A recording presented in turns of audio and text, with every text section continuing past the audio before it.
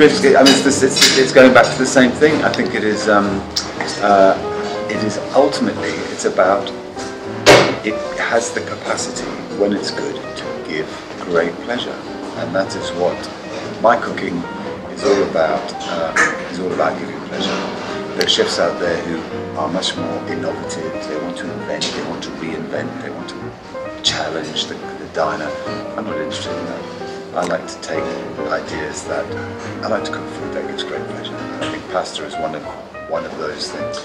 Oh, I don't know. I've done, recently we've had on the menu, again, it's been the hand-cut strozzopreti with rabbit and garlic leaf, morels and parmesan.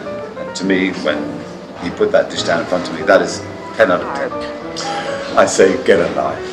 So, in my belief, I have one chance on this planet, and there is a place to eat carbohydrates for everybody. If you want to eat a bowl of pasta, you just have to go for a little run.